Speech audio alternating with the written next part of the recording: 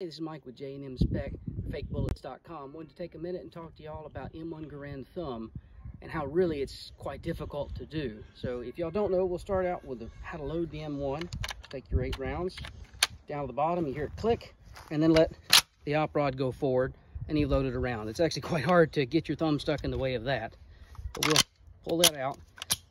About the only way you're going to get your thumb stuck is with an empty chamber or trying to load a single round. If you put your thumb in here on the follower and pressed it down and then pull back and allow the op rod to release, if you kept your thumb in the way, yeah, it might get it. Really, I think the best way for it to happen, or at least to sneak up and bite you, is if you didn't get the bolt fully locked back and it was stopped right here on the follower. If you stuck your finger in there right now, it's going to bite you. Another way to show is that.